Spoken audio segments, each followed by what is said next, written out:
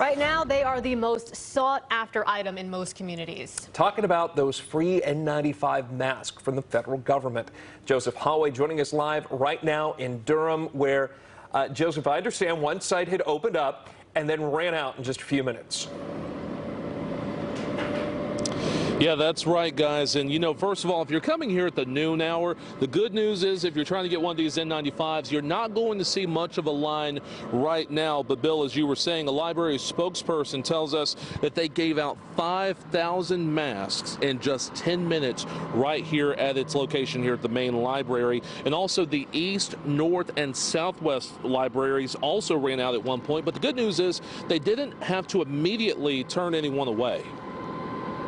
You can see the long line of people waiting for N95s outside Durham County's main library. Because I want to protect myself and my family. That's why Tina DeWitt says she didn't mind waiting to grab a bag of masks, especially because she says it has not been easy finding them. It's hard, and even trying to do it online, it takes a long time to even get them. So when I found out they was free, I'm coming to get them. Pam Watkins came out for the same reason, saying she's been looking everywhere for N95s. I found some that were not certified, so I'm double masking right now. So I just want the opportunity to have some good masks. The wait wasn't nearly as long at the Wills Fun Park testing location, where they're only handing out masks to people who are being tested for COVID-19.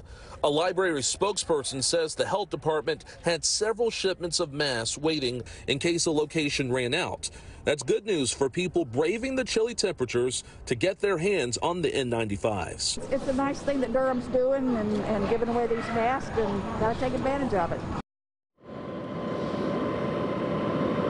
And the county says that you can get the N95s at its libraries and also at its OptumServe sites. And we posted those locations in the story over at CBS17.com.